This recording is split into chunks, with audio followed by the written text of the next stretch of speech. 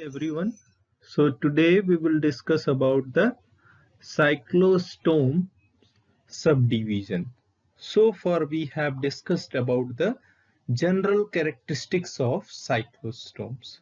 So what are the subdivisions? The cyclostomes or cyclostomata can be divided into two orders named Petromyzontiformes and Myxiniformes. So these names are derived from the type, that is Petromyzon and Myxine. There are two representative examples that we will take up to discuss the characteristics of Petromyzontiform and Myxiniform. Okay, so here we will discuss in two panels. In first panel, I'll write the characteristics of Petromyzontiform, and in second panel, I'll write the characteristics of Myxiniforms. So be ready with two columns. On left side, you write Petromyzontiforms, and on right side, you write Myxiniforms. If possible, you can draw these two diagrams. Okay. So first thing that we should know about the Petromyzontiform and Myxiniforms is the habitat. The Petromyzons or Petromyzontiforms are marine as well as freshwater. Okay, so they are marine as well as freshwater. But the Myxiniforms, they are exclusively marine animal. They are marine only. Remember, so Myxiniforms are marine only, but Petromyzons are freshwater. Some forms are there. That's why they are marine as well as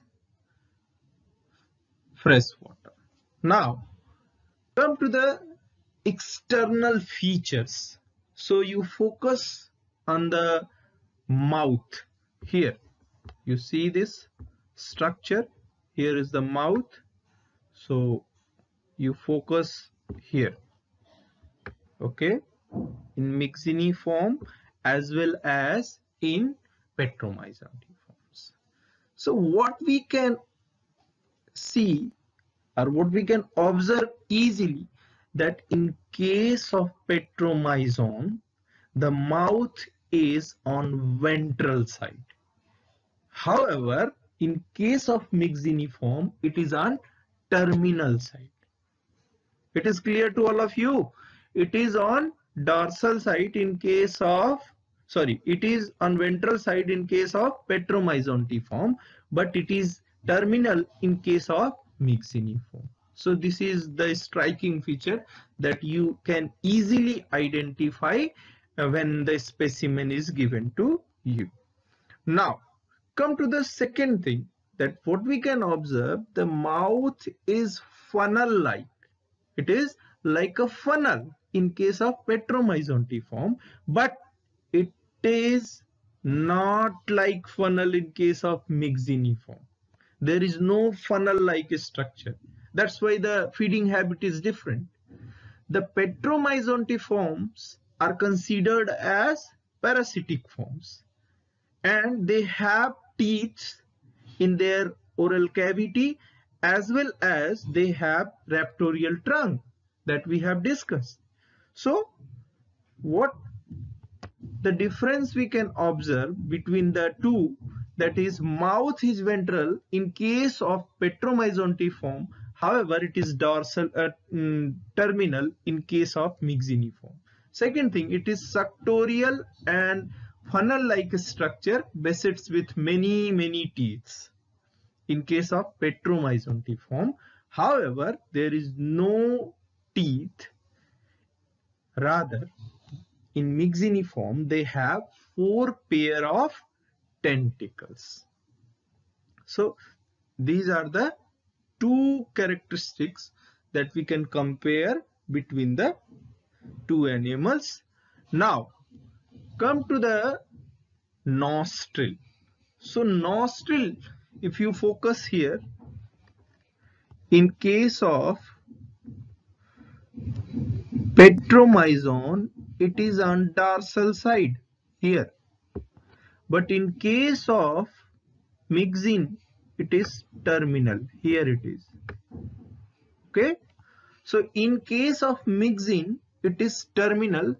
Nostril is terminal, but in case of Petromyzon, it is on dorsal side. And one very important structure that developed in Petromyzon as well as in Myxiniformes, that is nasohypophyseal sac. So what is nasohypophyseal sac? It is a sac-like structure that develop from the nostril and here like this, and this is the digestive tract, suppose.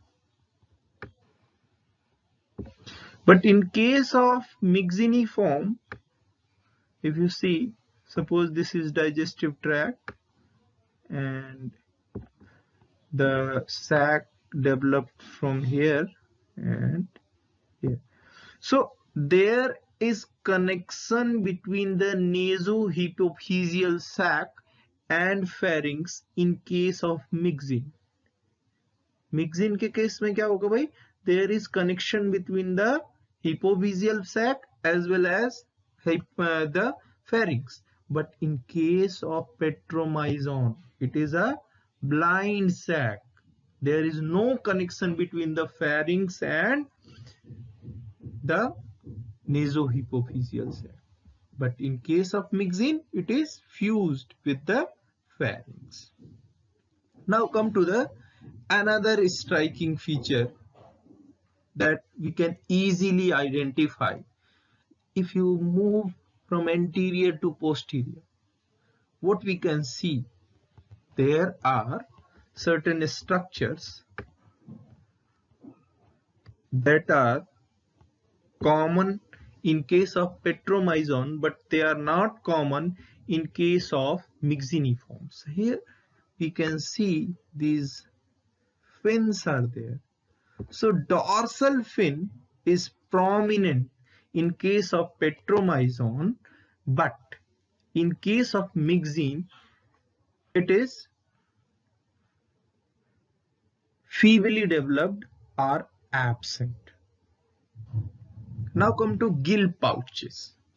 So in case of Petromyzon, there are 7 gill pouches and 7 gill slits.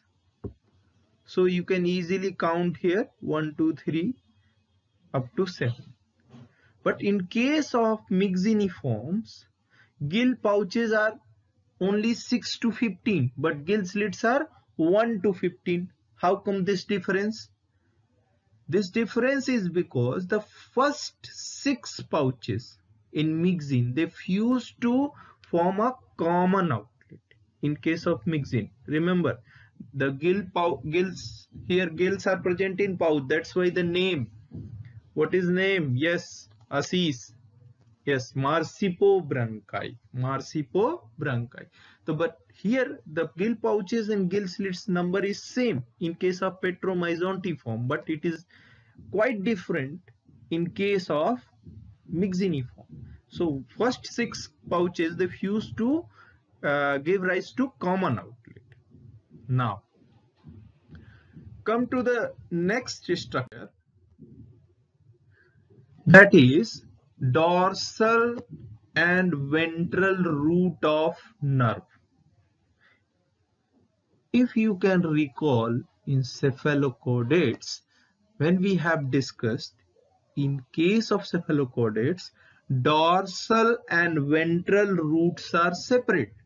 Similar is the condition in case of Petromyzon. The dorsal and ventral root of spinal nerves, they are separate. But in case of Myxin, there is a common root. Their origin is same. Means, suppose if this is spinal cord, so this is dorsal and this is ventral.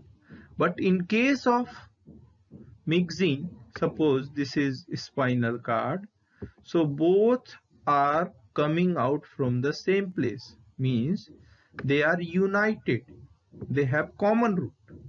But here the roots are separately arising in case of Petromyzon, but in case of Myxin they are united. It is clear to all of you. Now we will move to further structure, that is semicircular canal. Semicircular canal, that is these are the first animal where the semicircular canal that arises in chordates.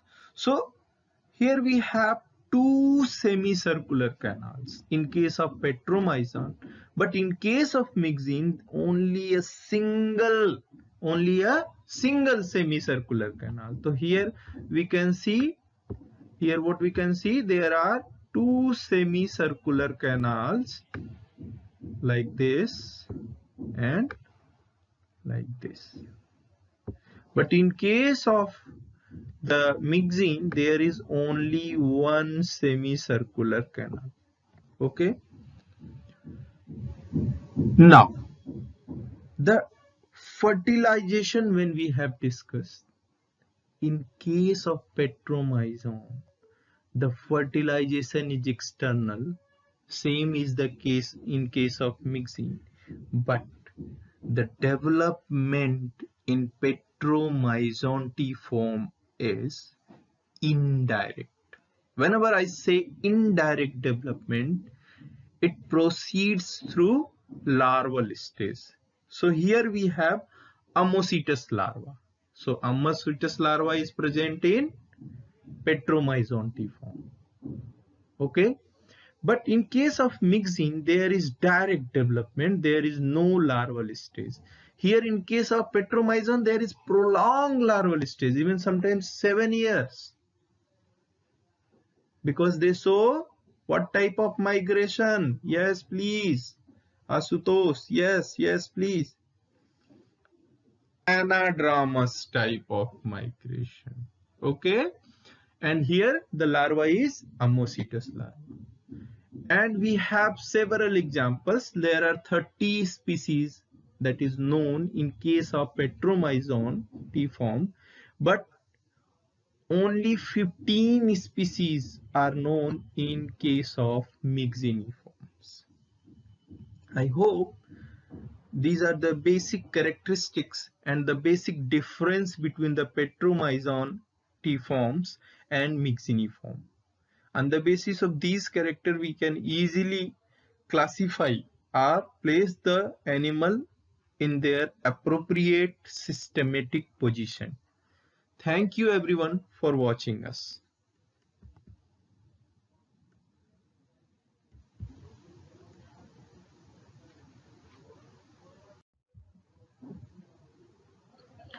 And you may like us, share us, subscribe, and comment for improvement. Thank you.